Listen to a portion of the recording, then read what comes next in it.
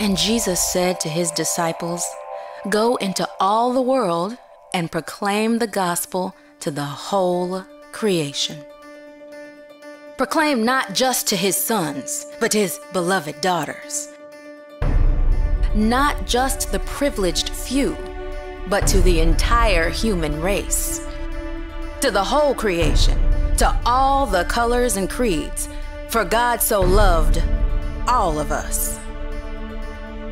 How then can one daughter be more worthy than another? One son be more deserving than his brother? One color be more beautiful than all the rest? For it is written that no one can number his children. They will come from every nation. They will come from all tribes. They will speak all languages. And with their mouths they will sing, "Holy, holy, holy is the Lord God Almighty, who was and is to come." Therefore, we are all created in his image, not just a certain few. We are all adopted. None of us are his by birth. And we all must find the way, the truth, and the life. We all need Jesus. Jesus the martyr. Jesus the poor man. Jesus the prisoner. Jesus the teacher. Jesus the prophet. Jesus the resurrected. Jesus the first and the last. He is the creator of diversity, the author of equality, the defender of the defenseless, the one who breaks the chains of slavery, the one who continues to fight for freedom. He is the Messiah. He is the risen King. He is our only hope. Jesus, the Savior of the world. Jesus, the one who died for all.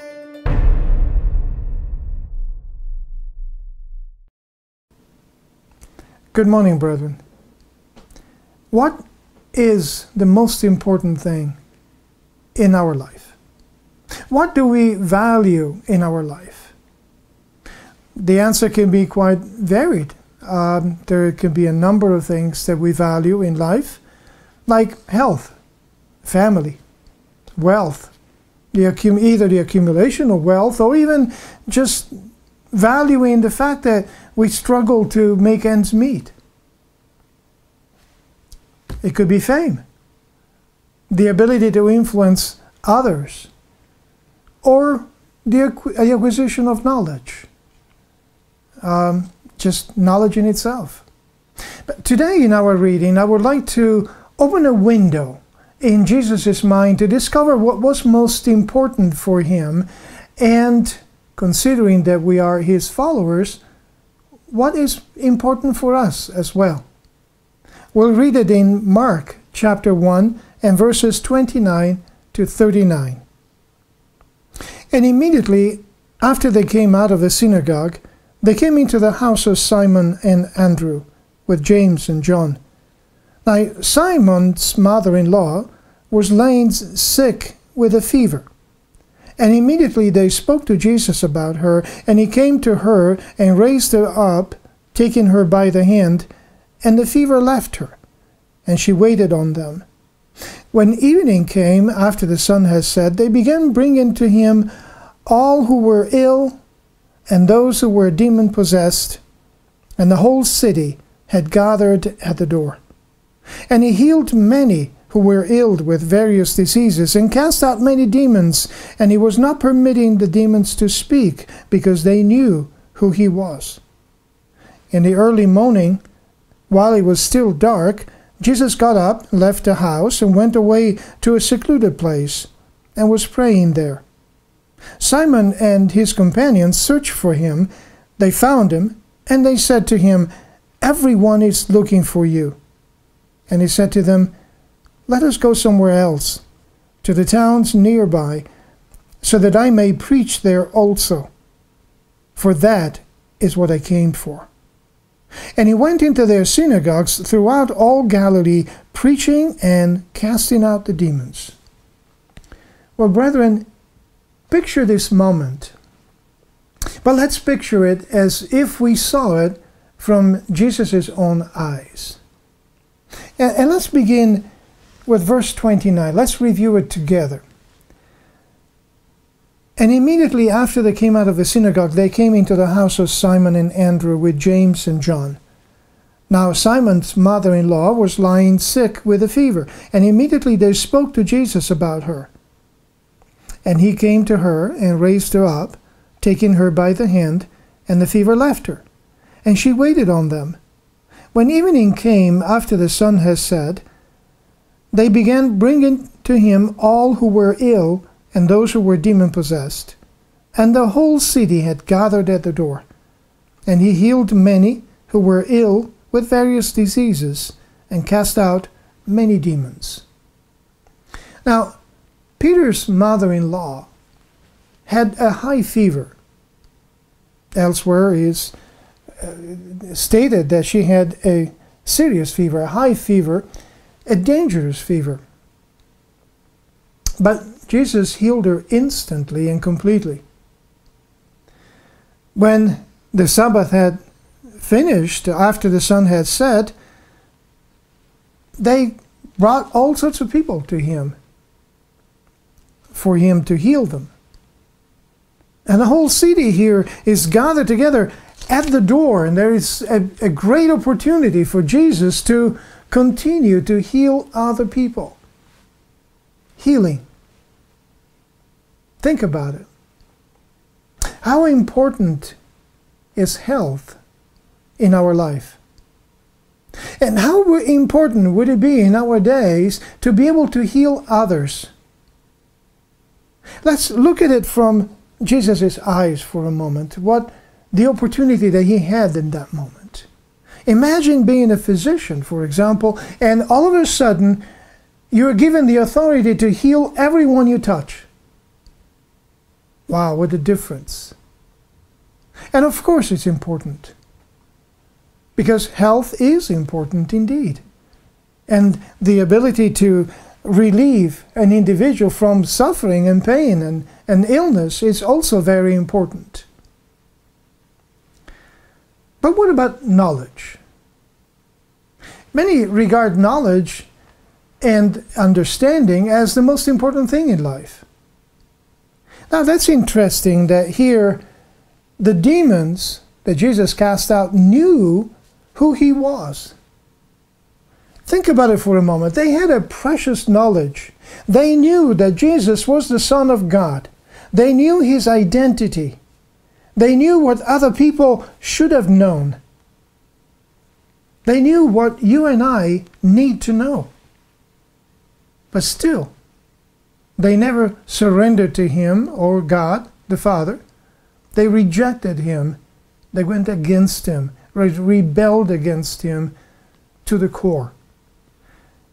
But look, he was, in verse 34, he was not permitting the demons to speak because they knew who he was. Now that knowledge is a precious knowledge. To know who Jesus is truly a precious knowledge. And yet Jesus wasn't looking for that knowledge to just come to the surface and spread out. He rebuked them because the time was not ready, first of all. But also that's not what he was looking for. What about fame? What about being known, being famous? Many have given their life to gain some fame. People have been doing daring things or things to attract the attention of the media, of the crowds, just for fame, just to have their moment in the spotlight. And in some cases, they went too far and lost their life in the attempt to gain that fame. People want to be known, and they want to be acknowledged. They want to be acknowledged for what they think. They want to be acknowledged for what they do. The reasons vary, but most of us really want to be known and acknowledged, don't we? And Some go very far to get their moment in the spotlight. Unfortunately, some even engage in criminal behavior to get that spotlight. A number of people have acquired power and have waged wars. They have deceived and fought and lied. Everything and anything for that fame. But let's face it, having the opportunity to influence others is not necessarily in and by itself evil. It's not necessarily something that is wrong. It's not bad in and by itself. In fact, having the opportunity to influence others can be very important. And there's no doubt on that. It presents a great opportunity to make a difference, to propose and promote change for the better, hopefully. So, having the opportunity to be known and to be of influence to others can be good. But let's notice verses 36 and 37. Simon and his companions searched for him. Remember, he had gone and left early in the morning. They went out searching for him, and they found him. And they said to him, Jesus, everyone is looking for you. Of course, that statement, that exclamation sounds excited, doesn't it? Look, everyone is around looking for you. What are you doing here? All alone, isolated. Come on, implied in that statement is, come on and be there with the people. They're looking for you. This is a great opportunity. They're acknowledging you. But Jesus didn't go to the crowd, did he? He did not seek that fame. He did not seek that acknowledgement of the crowd. What was most important for Jesus? What was important for him? Was healing people? Well, yes, he did. And he healed a lot of people. And that was one of the aspects of his ministry, and definitely an important aspect. But was it the most important aspect? Having or sharing knowledge? Well, we may safely say that if it was someone on the face of the earth who knew, who had perfect theology, who knew the things that we strive to understand, was him. But did he flaunt that knowledge? Did he boast in that knowledge? What about recognition and fame? Was he seeking that?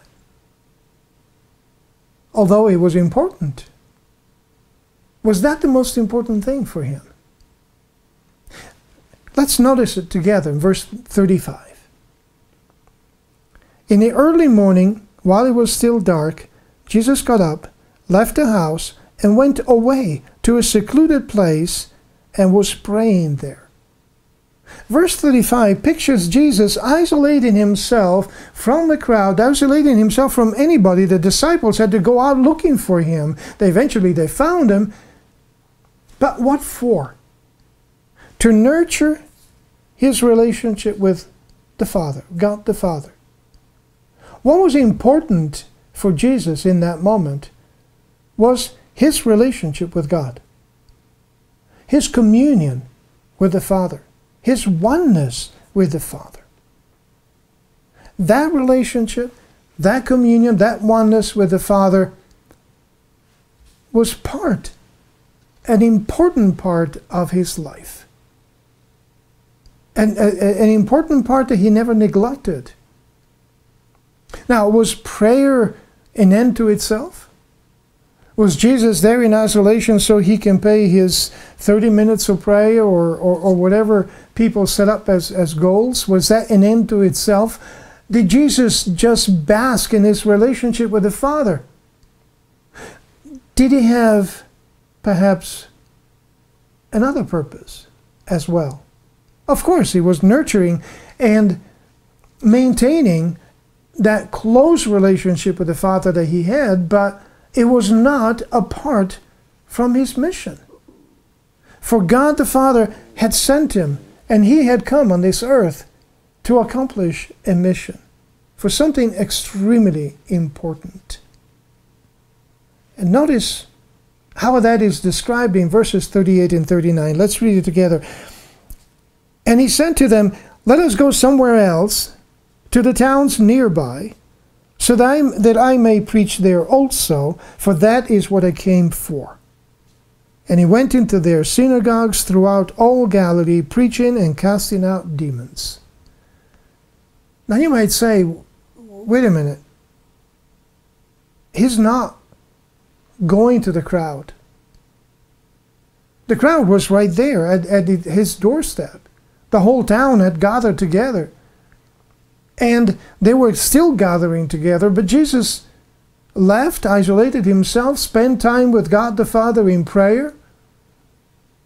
And then after praying, he made a statement.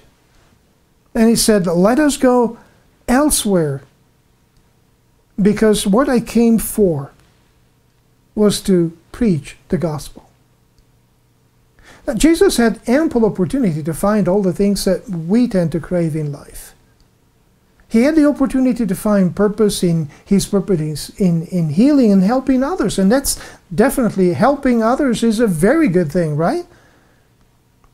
He had the opportunity to boast his perfect knowledge. He had the opportunity to enjoy popularity and fame, and perhaps use that for a great deal of good as well. And in many ways he did. But these were not the most important thing for him, was it? What was most important for him was the mission he had come to accomplish. And that mission can be summarized in that one word, the gospel. So how important is the gospel? How important was it for Jesus? Why was it important for Jesus? And how important is it for us even today, as his disciples, as his followers? Think about the gospel. The gospel is the good news of what God has done to redeem us. The good news of what God has in store for us. The good news of salvation, the good news of glorification. And Jesus, in this opportunity that he had, concentrated himself on that mission, on that message, the good news, the gospel. That's what he was born for.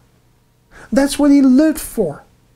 It is the gospel that he lived for. It is the gospel that he made himself sin for. The good news of lifting sin and the penalty of sin away from us and taking it on himself. It's for the gospel, for that good news of redemption, that he suffered agonizing pain for us. It's that good news that he died for, and that he was risen for.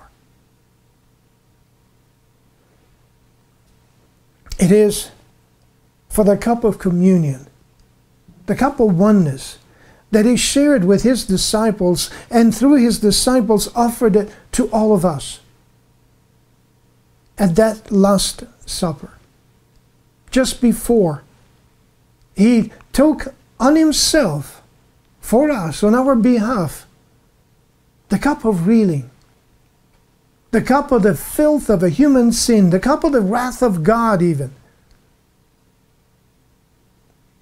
And what did he do that for? So that he could share with us good news. Good news of forgiveness. A forgiveness that only him can extend to us. A good news of forgiveness that comes at a price, a very high price, but it's a price that he paid for us. And so it's good news of redemption.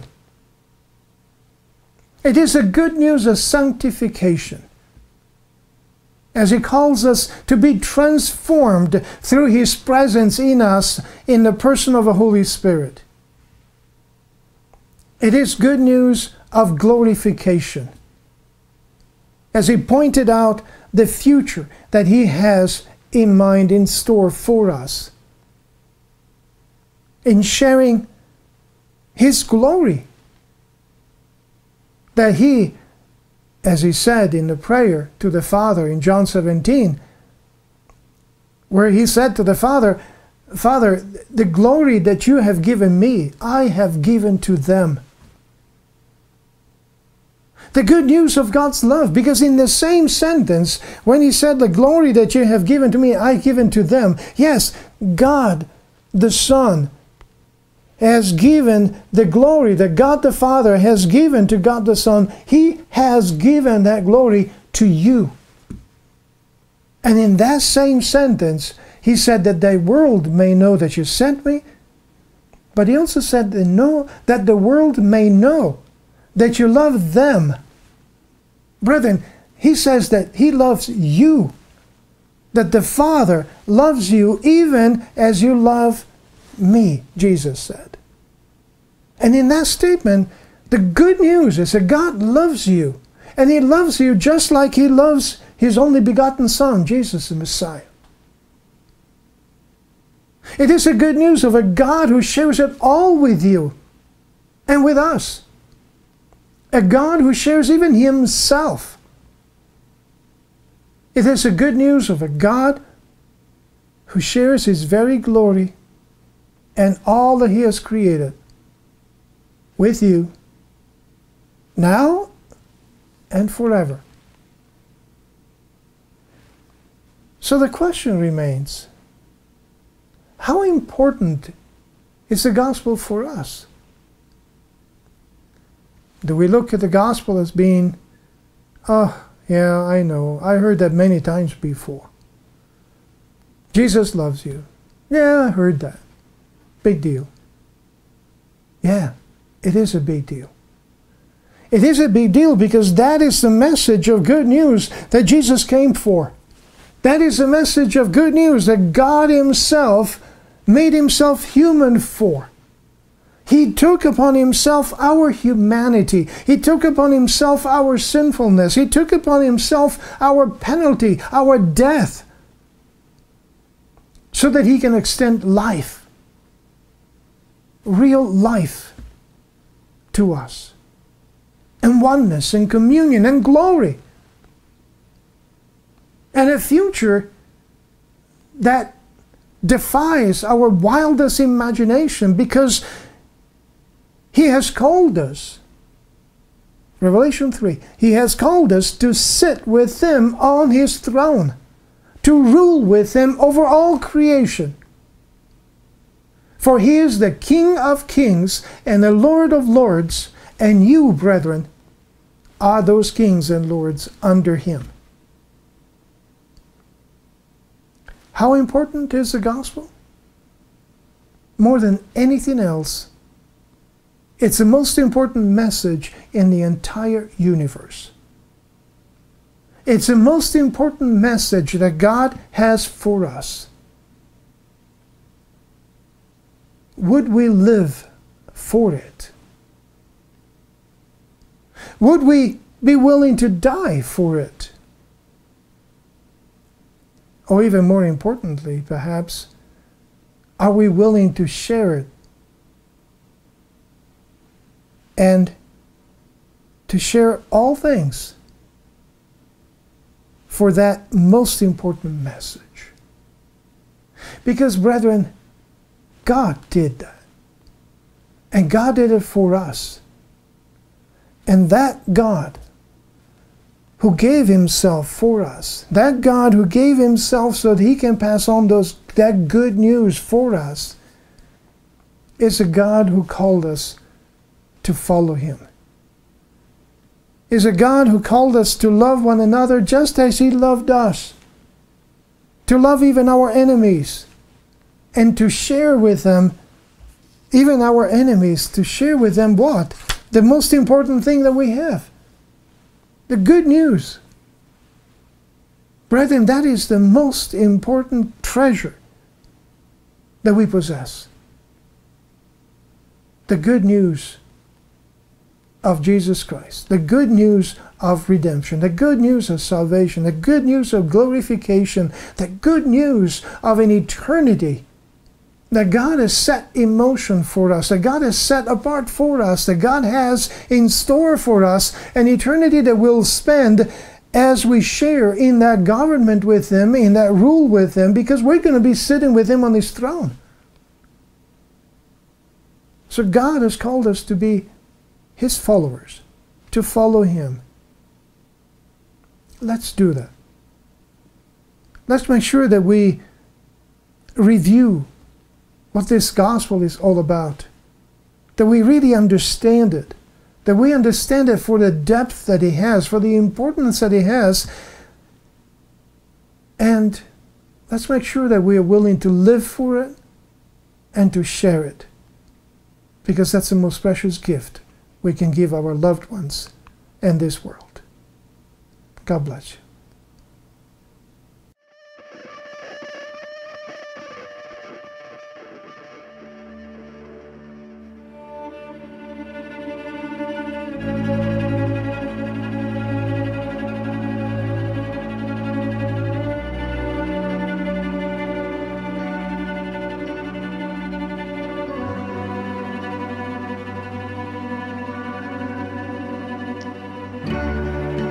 You are a good shepherd. What could I want? I follow after you.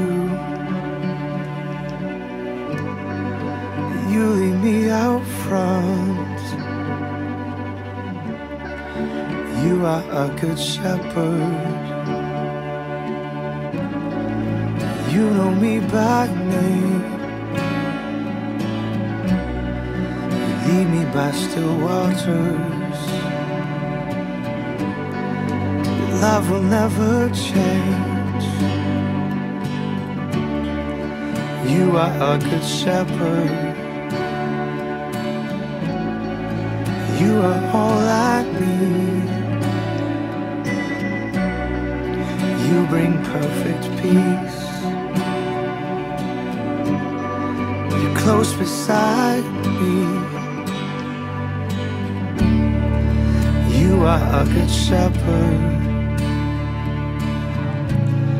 You say it's time to feast, even though I am surrounded by the darkest enemy. You are a good shepherd. You call me your own. Cup will overflow. Goodness and love.